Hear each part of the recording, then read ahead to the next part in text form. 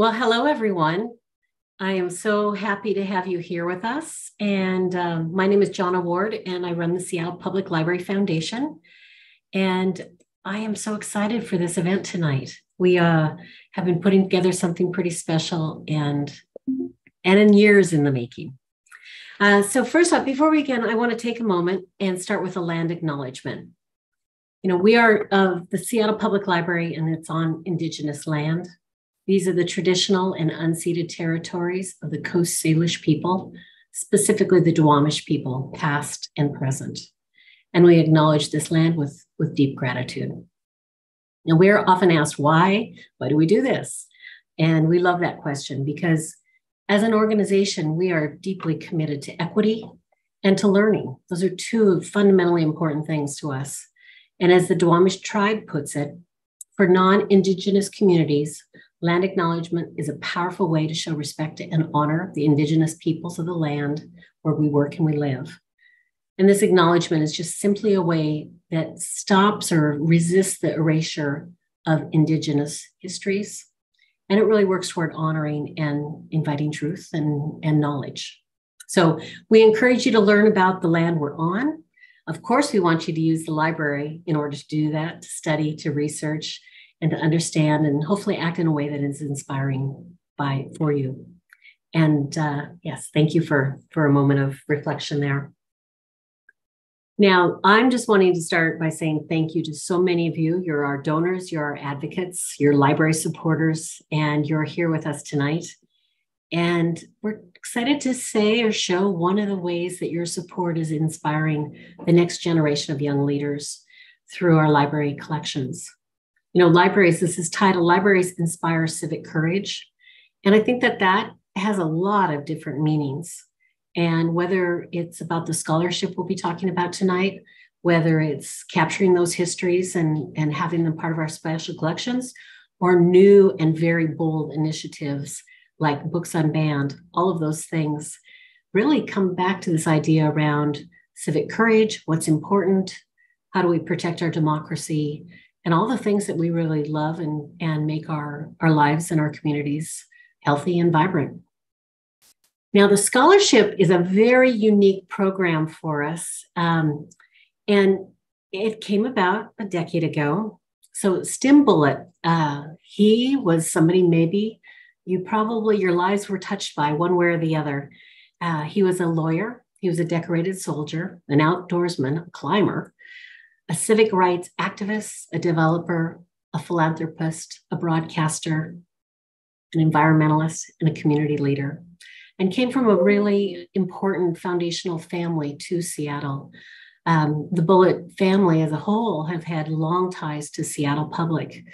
And Stim, to this day, is still the most generous individual donor to the library and Library Foundation through his estate. It was an incredible gift that has far-reaching implications to our library system and what it's been able to do.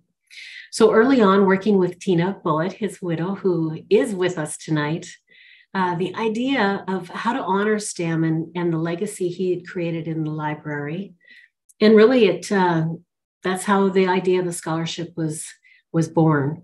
It was about bringing together, the important things to him and where the library fit into this. And so this idea around recognizing and thinking about people who have gone against the kind of prevailing winds, who have stood up for things they believe in, that was really important to Stim. And to Tina, education, scholarship, students being able to have opportunities was equally important. And so for us here at the library and the Library Foundation, it really became a win-win-win all the way around, because not only does it support students and honor Stim, but it really created some amazing content that is now part of our special collections and will continue to be part of our collections. So for the past 10 years, we've had the opportunity for local students to write essays about individuals or groups in the state of Washington who demonstrate civic courage on an important issue, and often with great political and personal risk. Now, the essays each year are reviewed and winners are selected.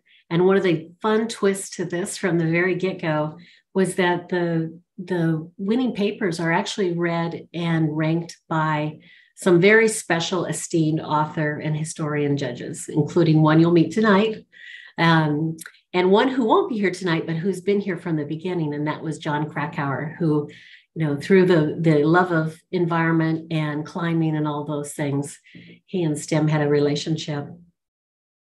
But beyond that, the scholarship really serves as a learning point. Think of the number of papers, hundreds of papers that have been written about people from our community. Often the library is used as a resource, especially our special collections. And it's about creating stories and connections to things that really impact our lives and our democracy. And you're going to hear some fun ones tonight with the students, who are a pretty inspiring group that have gone on, and several have made activism really part of their lives. So there are other things. In addition to the scholarship, we'll be hearing from Tom Fay. Tom Fay is our chief librarian. And we are incredibly proud of the library's work that's really about inspiring and expanding access for young people to our collections. And just this week, if you're in the state of Mississippi and you're a young person, anyone under 18, you cannot even access their digital collections any longer. I mean, we are working in a time that has radically changed. And yet here we are in Seattle, and with the support of donors, we are able to make our collections available to any young adult in the United States. And I like to say that this is the time where you start to do things differently. When you are faced with challenges, just like the many people we'll hear about and the young authors who have written about, you do stuff differently. And so I want to give a huge shout out to our friends from the Brooklyn Public Library. In fact, I think there are a few staying up late to join us. They were the first to introduce this idea of Books Unbanned, which makes our digital collections available. So Brooklyn started it, we joined on, and we're working to help get other libraries across the country. So you're going to hear more about that from our chief librarian, Tom Fay. But before we do that, we actually are going to have some of the winners here with us. And there's a panel moderated by Kristen Millares Young. Kristen has been one of our judges. She's also the author of the novel Subduction. She's the editor of Civic, Seattle, and the City of Literature. She's a distinguished visiting writer at Seattle U and UW Bothell. She's a teacher. She's a writing workshop instructor. She's a prize-winning journalist, an essayist, and just an incredible example for the young people. And she's also a library supporter. But what was really lovely when Kristen got involved with the essay, she was just so generous with her time and offer to the students to, if they wanted to talk with the writer and wanted more feedback, she made herself available. And that's been another really unique aspect to this scholarship. Now, as we get closer to this, we're actually going to start with a kickoff with a little video.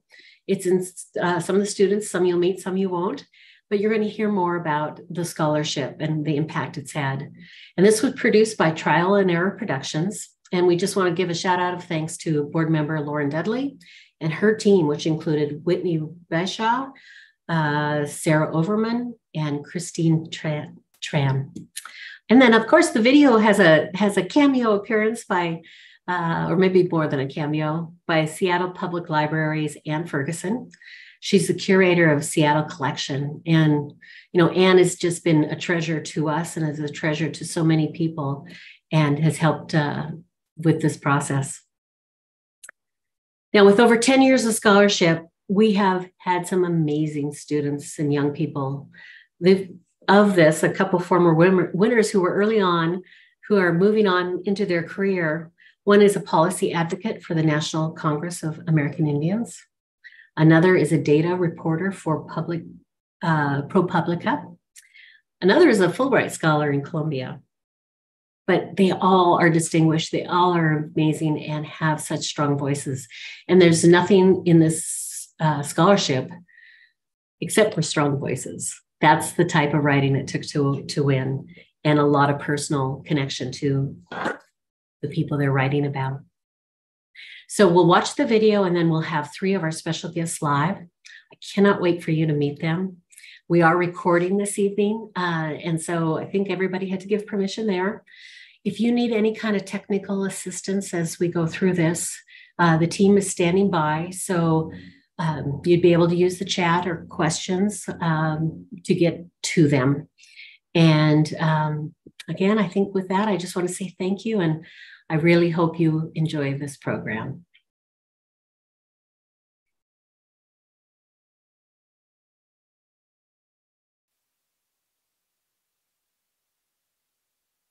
The library plays an important role in supporting democracy and freedom of information and access. If you think about what true democracy is, it depends on the informed consent of the people. And to do that, people need to have access to information and knowledge. So I think just fundamentally, a library is a challenge to censorship or inequity, just by its very existence. They're also open spaces for free expression, learning about different opinions and experiences. If you want to be able to actively engage with your own democracy, if you want to be able to actively understand your own country, you need to be able to have access. Giving resources to kids who don't have it is working for the future. My name is Luisa Moreno, and I won the Stim Bullitt Civic Courage Scholarship in 2016 by writing an essay about the Gang of Four. My name is Quinn Manson Bookwald. I wrote about Bernie Whitebear, who was one of the infamous Gang of Four major civil rights and racial rights leaders in Seattle. My name is Deborah Tesfaye. I won the Stim Bullitt Scholarship in 2020, and I wrote about Cyrus Habib. My essay chronicles the life of Dr. Nettie J. Asbury, a Black civil rights activist who established the first NAACP chapter in the Pacific Northwest. One of the most inspiring stories from Dr. Asbury's life was when she and her fellow activists successfully organized to prevent Washington from banning interracial marriage. For my scholarship essay, I wrote about Wing Luke, an eminent scholar and activist for Chinese American rights, as well as Seattle's first ever non-white city councilman. For my Stim Bullitt Scholarship essay, I wrote about Deborah Parker, a Tulalip tribe member and activist. The inspiration I took from Deborah Parker is to re-examine the systems of oppression around us and seek ways to improve the lives of our community members by stepping up and facing challenges. The Stim Bullitt essays played an important role in the Seattle collection because the essays are often focused on people, individuals, who've done some amazing things for our community, shown civic courage, but sometimes are not as well known to the community at large. I believe that civic courage is about acting bravely in the face of social injustice. It's about leveraging grassroots activism, organizing, and using our democratic institutions in order to create change. The libraries have given me access to texts written by people with tremendous civic courage, with perspectives from activists, people who are living those experiences, and that's helped make me a more informed citizen and made me more thoughtful about those issues. You can find a book on pretty much anything from anywhere in the world in the Seattle Library. One of the beauties of the library is that when you do have questions about why is this neighborhood underserved, why is this neighborhood overserved, being able to look at more of those archival materials, minutes from meetings, maps drawn up by the city, these things that are kept, that are curated, are essential for research, for understanding. Libraries play an integral role in providing open access to information that would otherwise be gatekept by private institutions. They're one of the last bastions of truly free knowledge, and they contribute vitally to a forum of open discussion and exchange of ideas that's essential to the democratic system. I think sometimes we take for granted that the library is open to all. Anyone can walk into this library and are provided with whatever it is that they want to see and to research. And that's a great gift to the city.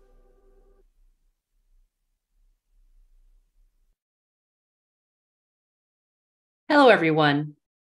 I'm Kristen Millares Young. I am an author, a journalist, an essayist, and a proud Seattle Public Library patron. I've also served for the past 3 years as an essay judge for the Stim Bullitt Civic Courage Scholarship. My fellow authors, John Krakauer, Stacy D. Flood, and I reviewed this year's submissions. And for many years, we were joined by the late, great Jonathan Rabin. Reading and elevating the work of emerging writers from our community is a real privilege. Each year, we receive dozens of submissions from local students, well-researched, well-written, and illuminating local leaders who are often overlooked by our history. The winning essays become part of our library's permanent collection, where they will inspire future readers and writers looking for information on civic participation. Now, library collections play a unique and essential role in our society, free entry points for stories and knowledge about our shared history and the impacts of civic engagement. Inspiring civic involvement, particularly among young people, is essential for the long-term health of our society and democracy. Young people participating in the Stim Bullitt Civic Courage Scholarship over the past decade have engaged with our library to learn about and draw inspiration from people they have identified as civic heroes. In many cases, these students have gone on to greater activism in their own lives, and I can tell you as a judge, I have been consistently impressed and inspired by their attention to detail, by their narrative, by their impassioned excavation of the contributions of these people to our society. I'm very happy tonight to be joined by three such young people. Sonia Kamenani won first place in 2023 for her excellent essay on Ramona Bennett. Sonia received her International Baccalaureate Diploma with an award in Social Studies from Ingram High School in 2023. She looks forward to beginning her undergraduate studies at the University of Washington this fall. Welcome, Sonia. Juliana Folta won first place in 2021 for her insightful essay about Deborah Parker. Juliana graduated with a Bachelor of Applied Sciences in Sustainable Practices and will start her Master of Social Work degree in fall of 2023, pursuing a career in mental health counseling. She has a strong passion for advocacy and finding creative ways to live sustainably. Welcome, Juliana. Eric Anthony Sousa Ponce was runner-up in 2021 for his extraordinary essay on Billy Frank Jr. Eric Anthony has worked for the NAACP, was a founding member of the We Lead Us BIPOC Youth Mentoring Program, president of Ballard High School Students and Teachers Against Racism, and a 2021 honoree of the Princeton Prize in Race Relations. He's a rising junior at Western Washington University, where he studies communications and sociology, and is a varsity athlete with their nationally ranked track and field team. He hopes to continue his racial justice advocacy work on a professional level in the future. Welcome, Eric Anthony. I'm deeply grateful that your writings, all of you, will be part of the library's permanent collections. It's incredibly important that future people include, I learned so much from reading your essays that I know that this contribution to the canon will continue to bear fruits. So thank you so much for being with us here tonight. I'd like to go ahead and dive in. This first question is for everyone. You all wrote essays about Indigenous leaders. Was this history that you were taught growing up in Seattle? And what opened up to you about Indigenous history and civil rights and learning about these leaders? We'll start with Juliana. Yes, absolutely. I feel like learning about Indigenous history has been a huge missing piece of my education in the public school system. Although I was raised in the US territory of Guam, which is, kind of near Japan, I like to say. I moved to Washington State for high school in the search of better opportunity. And in my education here, I only was given one opportunity to learn about Indigenous rights in a 9th grade Washington history class. And it really only framed Indigenous lives in its relationship to colonization, and really not much about the history or the culture of the peoples. And so by diving into the scholarship essay, I was really able to not only really dive into the world of what it means to be Indigenous in our state, but also teach myself what I think I needed to be taught from day one. And so it really also came from my childhood of having a grandfather who worked as a lawyer for Indigenous peoples in Alaska, in the small town of Haines for the Tlingit people. That I was also able to be given that exposure to how important it is to honor the Indigenous people's cultures that surround us and that really built way to successful life today in our state. Truly the forever stewards of this land. And Sonia, you profiled Puyallup leader Ramona Bennett. Was this history that you were taught growing up in Seattle? Yeah, so I was born and raised in Seattle, and growing up, I learned a lot about the history of Indigenous communities in Washington and Seattle within school. In seventh grade, I had an Indigenous history teacher who I think she really opened up my eyes to just the Indigenous communities in Washington because I think that her lens gave us a really unique perspective, and her emphasis within the curriculum really sparked my own interest. I think that one thing my specific essay demonstrated to me was the adversity that civic leaders often face from within their own communities. I mean, Ramona Bennett, she faced challenges. You know, she was as an Indigenous rights activist, she faced challenge from the U.S. government and from law enforcement. But also as a woman, she was ostracized within her own community and often disrespected by many of the people whose civil rights she was fighting for. And I think it was those challenges that really stood out to me and demonstrated just all the ways that civic rights leaders like face challenges.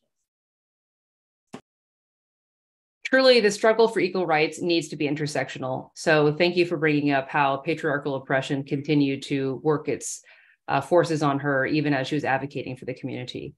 Eric Anthony, I really enjoyed reading your essay about Billy Frank Jr. Could you talk a little bit about, did you learn that history growing, in Seattle, and what did it open up for you during the research process? For sure, yeah. So I moved to Seattle a few years ago with my family, and I think Juliana said it very well, excuse me, that like the only time that we really see ourselves as racialized people represented within the curriculum is when it is due to a traumatic relationship with whiteness. So like we only learn about, Black history, they call it, because of slavery, which is, a trauma that's been inflicted by white people. And we learn about Indigenous peoples because, again, of trauma inflicted by white people. And so I didn't know anything from school about even my own Indigenous roots. Everything that I know about where I come from is entirely due to my mother. So shout out to you, Mommy. I know she's watching this right now.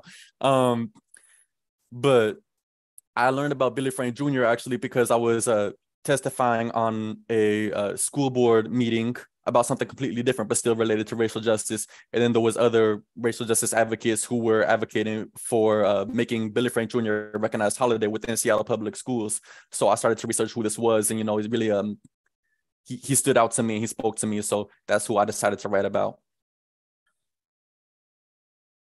I'm very glad that you did. Now, Juliana, you described your experience about writing about Deborah Parker as important because the story was underrepresented and a lot of the information was not accessible online. Why was it meaningful to be able to access information about her through the library, and what struck you most during that process?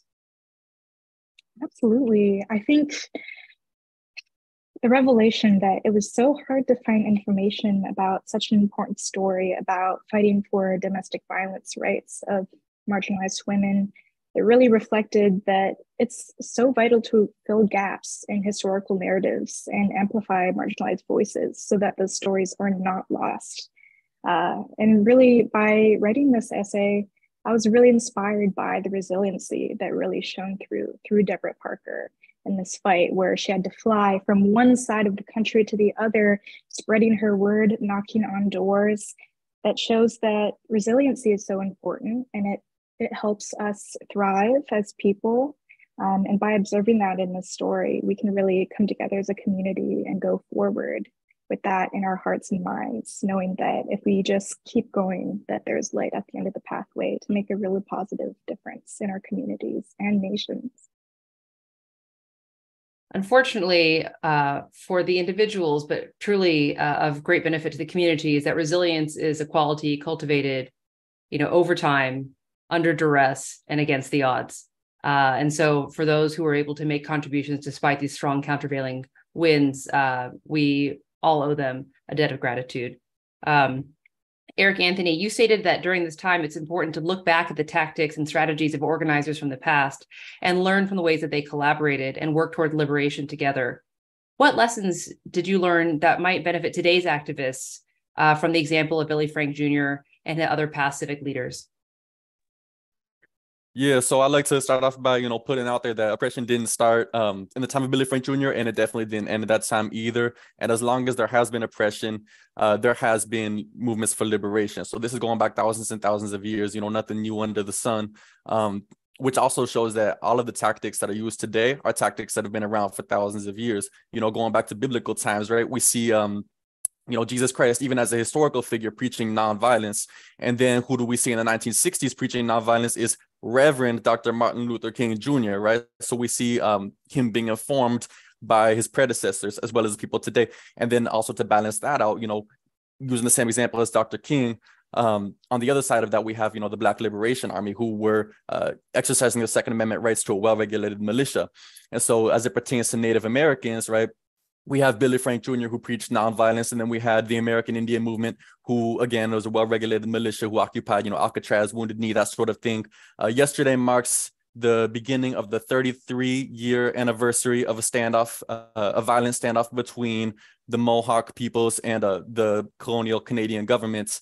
It's also important to, when we speak about violence, to say that no struggle for liberation is ever inherently nonviolent, because oppression itself is violent. So this is all just a continuation, is the point. There's we're going to be stuck if we don't learn from what's happened before and implement that. And there are many kinds of violence, right? Like the scholar Saidiya Hartman talks about the erasure of marginalized voices and voices that have been raised in their time for liberation. She talks about the erasure of that from the archive as a kind of violence. And so I really see the contributions of each of you and other Stim Bullitt Civic Courage Scholarship winners and runner-up and contributors as helping to act as a corrective to that violence of the archive. So thank you for that. Sonia, you've said that you've seen libraries as equalizers of knowledge, creating a space where anyone can access independent education, particularly about topics of activism. How is the library used among your peers, and what topic are students exploring?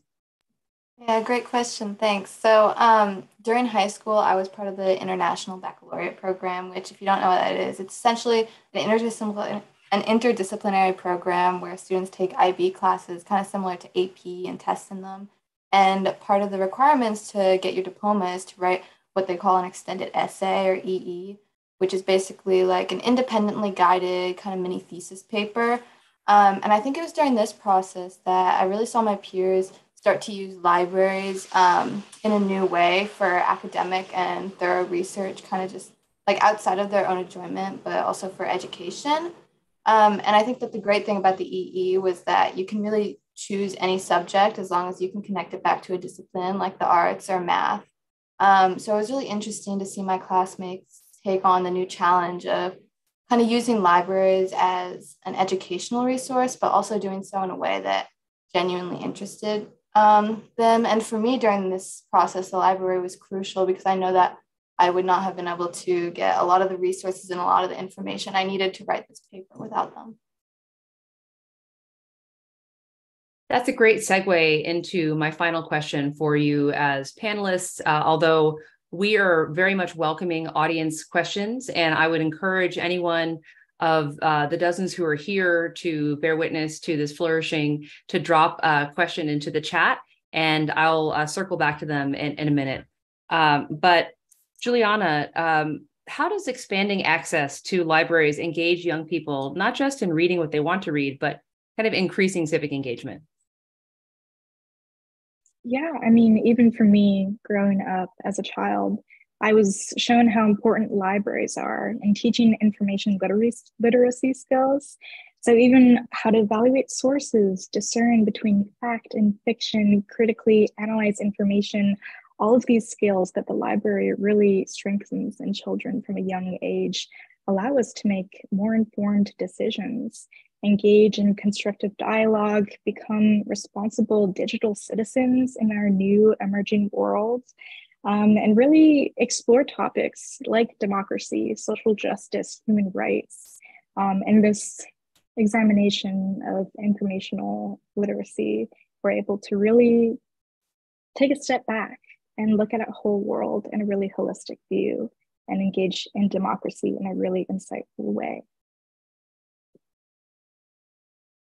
Thank you. It is taking a step back is necessary, right, to see the gains that can be made and also the losses that we are experiencing as a society collectively as books get brought offline.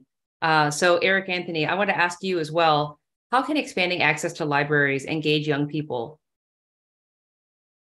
Yeah, I have a friend who I've done a lot of, racial justice work with, who has a quote that I love to. I go around and say it like every day to everybody. People get sick of me, but it is that our education is our liberation, and as we fight for liberation, we see every means of that being limited by the systems that are already in power. So currently, we are seeing examples of book bans, right? Which is, not to sound corny, but that's like proto-fascism, limiting access to these educational resources, limiting access to our liberation. And so like you think of the concept of a library, and it's like this is something that would never get implemented in our current political climate. This is like socialized education. What is this? And we need to be clinging on to every single resource that we have that can, help educate us and lead to our liberation. Liberation is not a linear process, right? So thank you all for engaging. I look really forward to bringing in the audience questions. I see that we have things coming into the chat already. Thank you so much. But first, we're going to hear from our chief librarian, Tom Fay, about how the library approaches access to knowledge for young people in the new Books Unbanned program. Thanks for being here, Tom. Thanks, Kristen, and pleasure to be here with you. So let's start with a little bit of personal background. You grew up in a small community in Nevada and started going to and then working at public libraries from a young age. Can you talk a little bit about what the library meant for your perspective in the world? Yeah, absolutely. Growing up in that small town, it was about 900 people, majority white, pretty limited worldview. And for me, it really allowed me to explore the world outside of that little farming and ranching community.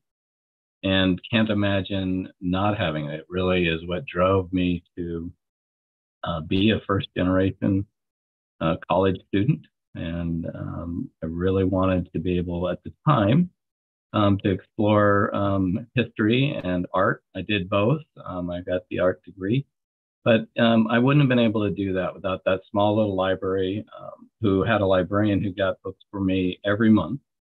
And it didn't matter what I wanted to read. She brought them in from the big city out to our little town every month.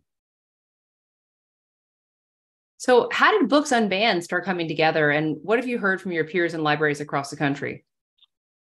Well, I mean, Books Unbanned, we have our colleagues here, I think, listening from Brooklyn Public, if they're all still awake here in the late hours on the East Coast. But, I know they were seeing, much like we were well over a year ago, additional attacks on a variety of authors, a variety of subjects, and really starting to impede everyone's ability to learn.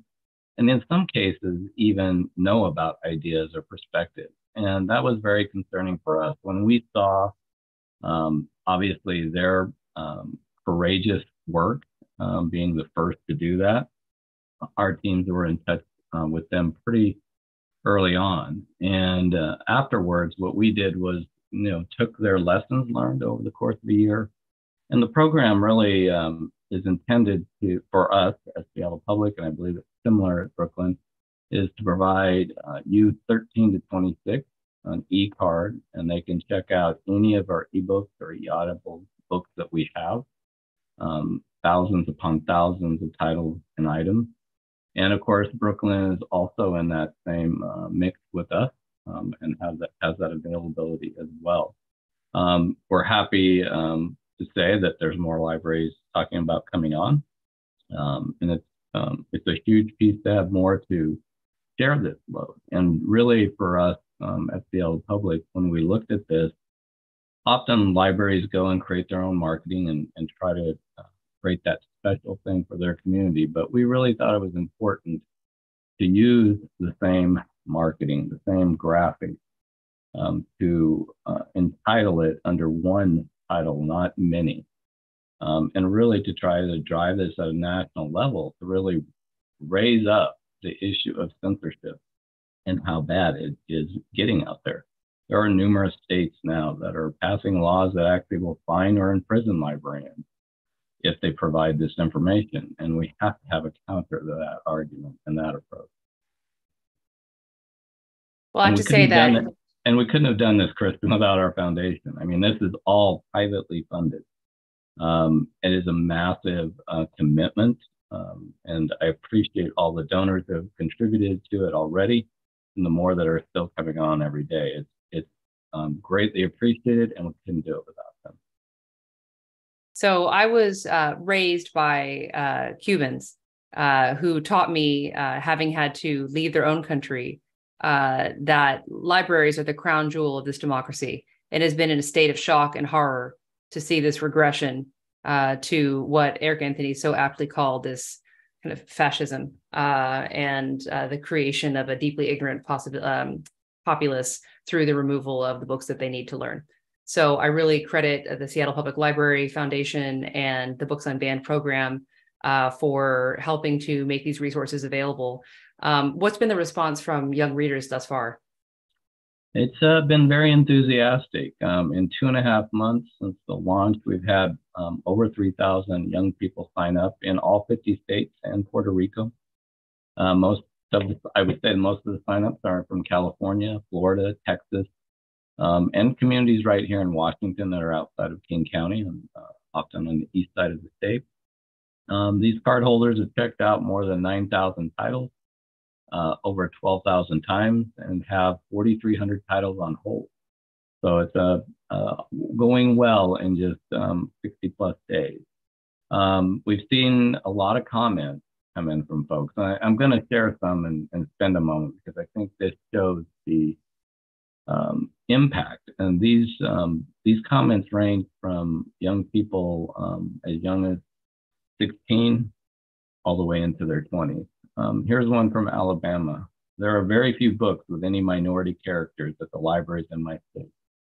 So I never see people like myself represented in written media. Audiobooks are more available online, but I'm deaf and I can't use them.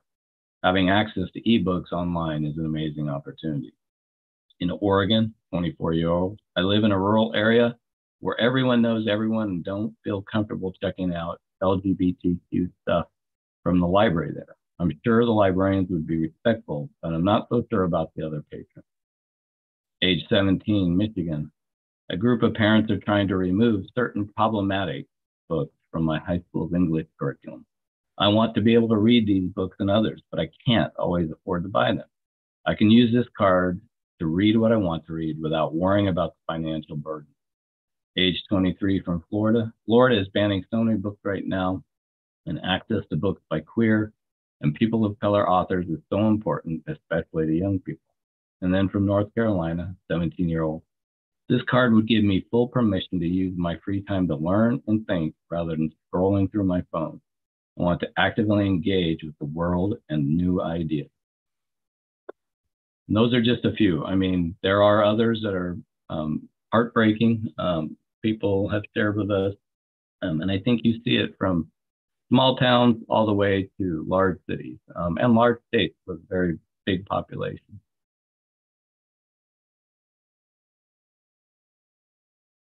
So I think that's what's critical to understand, right? Is that this is affecting a large swath of the American youth and the future that they hold in keeping with their ideas. And I wonder what you see, Tom, as the role of the library and young people in standing up to censorship efforts moving forward. Well, it's huge. These generations coming up are going to be some of the largest populations that we've had since the baby boomers. Libraries are having to band together, as you see here today, that we are stronger together than we are apart in our individual communities. But we also know that young people will need to get out to vote. The thing that changes this is that voting. It is a commitment to civic life and all the strife that may mean as we have to push back on folks who want to take away people's right to know, learn, and grow. And so that's one of the things I always challenge young people with is I've spent 40 years in this and 40 years working through all levels of government. It never ends. It is something that is a long fight, and it is a good fight. It is making things better for everyone. And I think that's what always inspires me when I see and hear what we've heard today from our scholarship recipients. Amazing individuals, every single one. But they've got to stay engaged. It's not, the next president happens to be somebody we want. You got to come back the next time and you got to get them reelected again or get another group in there. We can't let things diminish to the point that we have these attacks. It doesn't take long. In 40 years, this is the worst I've seen it. And that's saying something. I've lived through a lot of different things in that 40-year career, but this is the most well-funded, well-organized, and most certainly politically divisive approach that we've seen in my career. And truly, it is a diminishment, and it diminishes us all. And I'm so grateful for your leadership. I'm grateful for the Seattle Public Library Foundation and for the Books Unbanned program. I'd like to have one final question for Sonia, who won this year's with her insightful, kaleidoscopic, attentive essay about Ramona Bennett. Sonia, I'd like for you to come on camera. Thank you. I wonder, having spent so much time studying and then, narrating the life of Ramona Bennett, what of her tactics might you bring into your own life, your studies, your choices? Just with my life now, like going into college, thinking about career options, I think that a lesson that Ramona Bennett can teach anyone, whether activism is a large part of your life or not so much, is perseverance, which I think she really demonstrates more than most other people I've seen. I mean, she faced so much adversity through her life, whether that was from her own community, like she was arrested several times when she was participating in the fish-ins and her takeovers. And yet she continued with what she was passionate about, which was Indigenous civil rights. And she found a lot of success. She had an enormous impact in both within Seattle and nationally as well. She co-wrote the Indian Child Welfare Act. She's founded several leagues and for the protection of urban Native Americans. And I think that, this is her story is so inspiring because despite all the obstacles she faced, she was able to do this and she turned it into her life's work, which I think, it's really cool. It seems a lot of times with civic leaders that the things that they bring, that they dedicate their lives to, also bring their lives back to them, right? ICWA was recently reaffirmed, which was of a great relief to all, I believe, the tribes who had advocated so ceaselessly to preserve it against the well-coordinated efforts of those who wish to divest Indigenous communities from their children. So I'm grateful to her. I'm grateful to you, Sonia, and to you, Juliana, and Eric Anthony for your work, and to you, Tom. So I'd like to hand it back to Jonna, who's going to tell us a bit more about that ongoing work of the Seattle Public Library Foundation. Thank you, Jonna.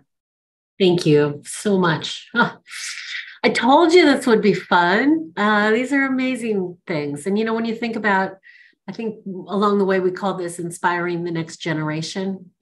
Actually feels it's like maybe more of the other way around. It's like this generation inspiring us. There's some amazing young people here, and it's just truly an honor to be able to do this tonight.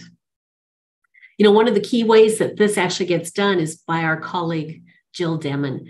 And I'm not sure, I'm guessing Jill might be listening in tonight, but it takes a lot of effort for outreach to spread the word. Jill works with library staff and then our teen librarians through both library branches and visits into high schools. They help spread the word. It also is promoted through the different scholarship sites that exist and our social media, and as well as the libraries. So getting word out about the scholarship opportunity come September, we'll really gear up into that. And then the actual applications open in January. But I feel good. I feel inspired by what we've just heard. The track of conversation, the topics we touched on, there is so much that is so fresh and relevant. And often it comes right back to democracy and First Amendment rights and really protecting the things that we believe deeply in. And I think that when you think about the role of the Library Foundation, in many ways, we think about our work as protecting the library. It's also advancing the library and really enabling the library to do things it wouldn't otherwise be able to do. But as we see across the country, and as we work with peer foundations and our peers on the development side, we really are thinking about it from what can our donors do? What do advocates do? What is our role in standing up and speaking up for our library and these values that are so core around intellectual freedom and access to information every day? That's what the business we're in. So not only do we raise money for the library and support 45 different programs and about $5 million a year, including lots and lots of materials. All of it's done with an equity lens. But in addition to those investments in the library, our work does involve advocacy. And whether it's advocating for more public funding, maybe it's advocating around just some of these hard topics and bringing awareness to the importance of libraries and the values we stand for. That's really where the foundation comes into play. Because at the end of the day, we believe in access. We believe that libraries enrich lives and that they are fundamentally essential to a healthy community. So you, again, have been key. And as donors, we love you. Thank you. You're part of our donor family. If you're inspired by whether the scholarship or inspired by Books Unbanned, it certainly is opportunities to invest in those with us. Another way you can support the library is with advocacy. And certainly we often call on you to make those calls. And we'll continue to build our work in those areas because we want to keep the library strong. We know there's challenges facing democracy and that the library is more important than ever. And so we're going to stand with SPL, stand with Brooklyn, stand with our library peers across the country, and make sure that materials and books and resources are available, especially in that sweet spot between 13 and 26, where we know that access to materials has been diminished and will just continue to be diminished if we don't do more about that. And so thanks to all of you who believe in free and equal access. Your ambassadors, your advocates, and your donors, and you are key. And I hope that you think about making an investment in these programs as well. And I just wanted to wrap up by saying once again, Tina Bullitt, thank you for inspiring this idea. It was an idea that started with you, and it was one that allowed us as the foundation to honor STEM. And at the meantime, look at all these amazing students who have been impacted by this. And certainly the content and the role of the library is fundamental to this program as well. So with that, I just want to thank you all for being with us tonight. You will know and see other programming coming your way from us. But with that, I just, again, want to extend my deep appreciation. Sonia, Juliana, Eric, Kristen, Tom, thank you all. And thanks to my team for the great work you did putting this program together. Have a wonderful evening, everyone. Take care.